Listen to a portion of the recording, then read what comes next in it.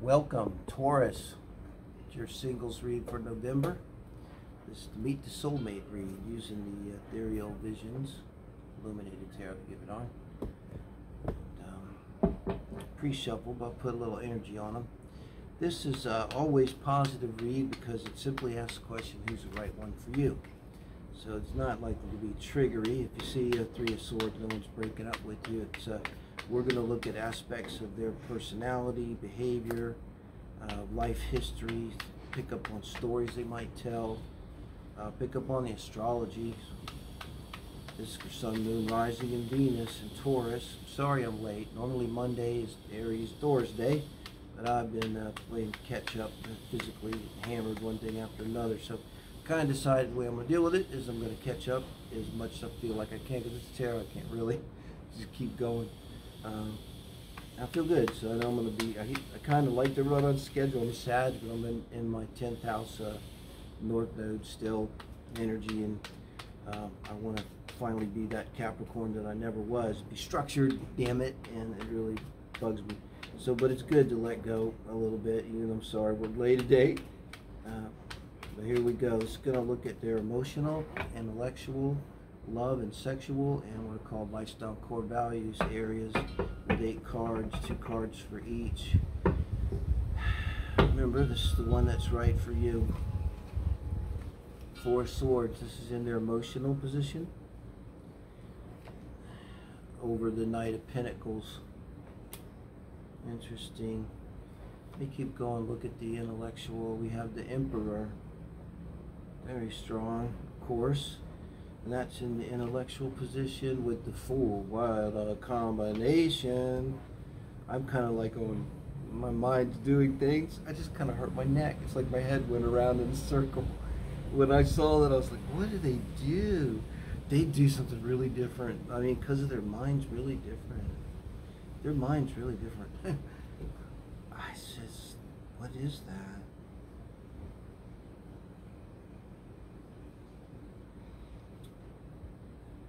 Getting this strange energy off of this 4 of Swords.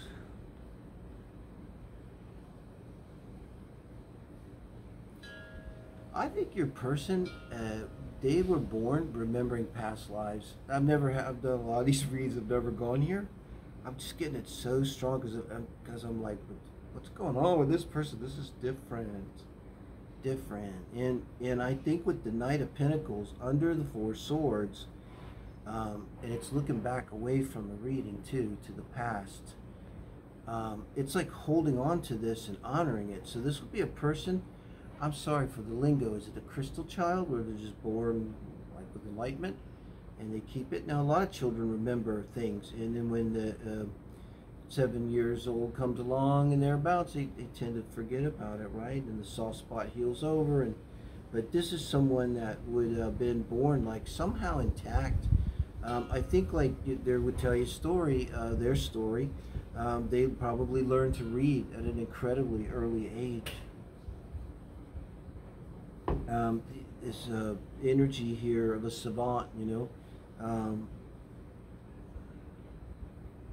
So we get pretty specific. It's Aries Sun, I mean, Emperor, and it's strong. First house, Aries Sun, I'm going to say.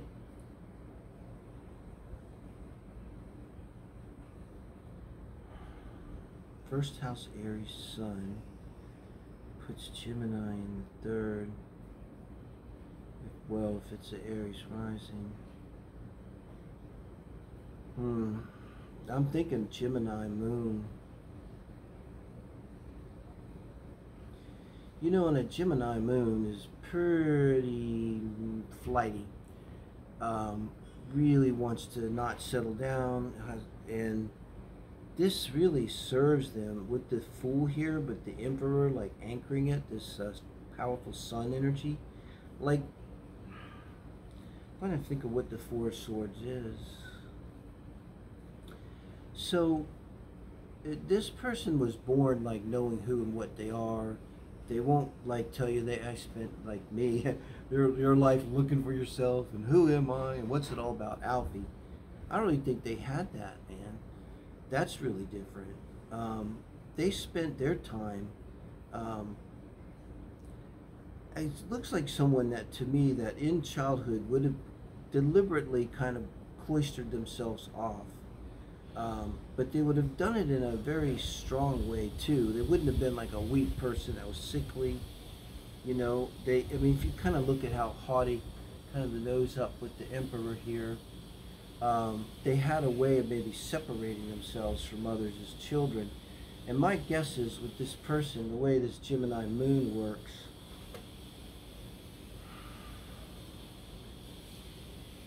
they know how to push buttons, they know how to say just the right thing, not in a bad way, just to make things happen. Like they may know what to say in a job interview, may know what to say in a book, in a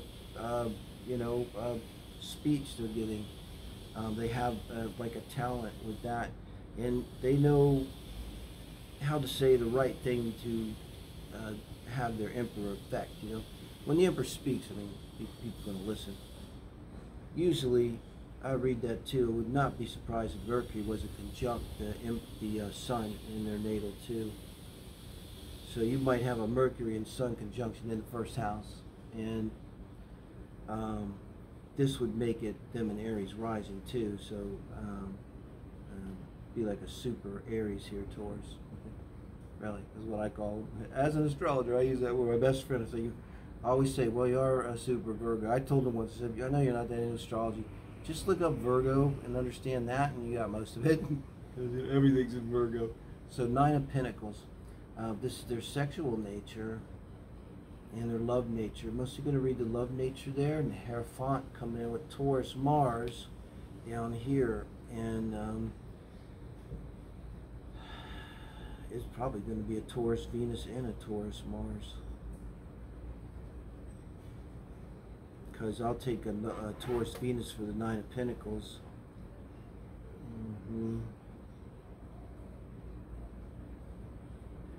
So you have some very strong energy here too with this person. This person basically, and it goes all the way back to this is in the kind of the unconscious position, in the emotional aspect. This Knight of Pentacles, looking back into their past lives, into their childhood, into their IC in astrology, their Cancer energy, being very grounded. And so they are not going to change their mind, likely, about anything important, because they're probably really solid. I mean, the Emperor and the Hierophant, imagine they're together, you know, in this one person. You talk about like a kind of absolute authority on earth. So they may see themselves, I'm not saying they are, they may kind of see themselves a little bit in that light. But I think this person would have an amazing presence, an amazing fiery presence that is light, actually. The Gemini moon, and sociable, and fun, and quirky as hell. Quirky as hell is the word, quirky. And just witty, quirky shit just comes out of their mouth a lot, and it's nothing, it's just fun. But they would be known for this. You would notice it. It's like, who says that? They're going to say something like, you know, they might throw in some reference to Tesla along with a mathematical formula and a common sitcom reference from television or Netflix or something. You see. Now, this is in their core values and lifestyle. We're looking at the Hermit, Virgo energy. I don't usually pick up there. That would be their 6th house, their first house Aries. 6 of Wands. Wow. Hermit over the 6 of Wands. Boy, that tells a story. Here's what I'm looking at. You got the 4 swords over the Knight of Pentacles, and now you got, and that's an energy of healing, being cloistered, being shut away. You know the story. You go into your coffin as a soldier, and you stay there overnight or something to show how lucky you were, give honor to the men that didn't come back with you. But now you have, in this position, the Hermit being cloistered away deliberately. This is very good energy, very balanced for this person. So, and the Hermit's facing their Venus here in Taurus, where Venus is really, it's an exalted, it's perfect Venus, it's heaven on earth. Taurus Venus, my opinion. It's like they're paying homage to this, their desire and love nature with their energy of their core values. So they would have very strong and internal core values, and what they would value would not be typically or necessarily at all what the values of society are. It'd be something internal that they would come to a conclusion as to value, an internal value. And the Six of Wands, again, this fire energy popping up.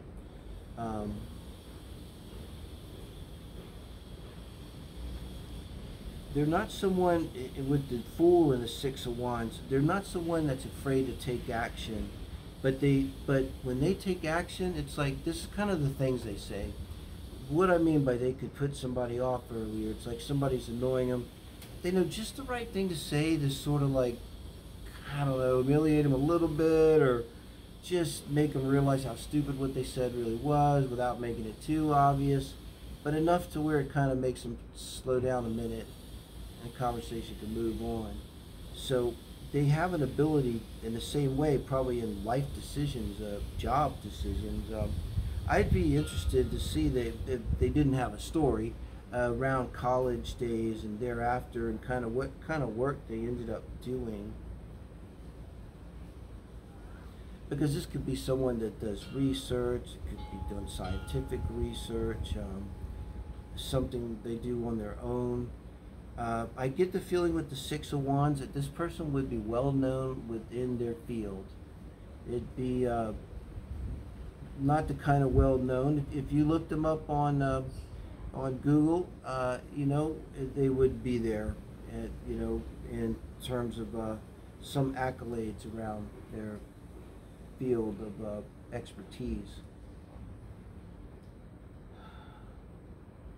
So I think we got something here, guys.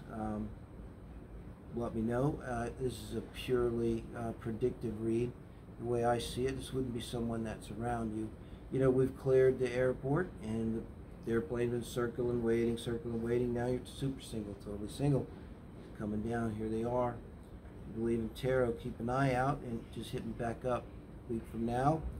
You know, this November read, hit me up. Could be any time this month. Could be a big month. It's rolling. And say, hey, Dave, I think I found this person. All right. Thank you, guys.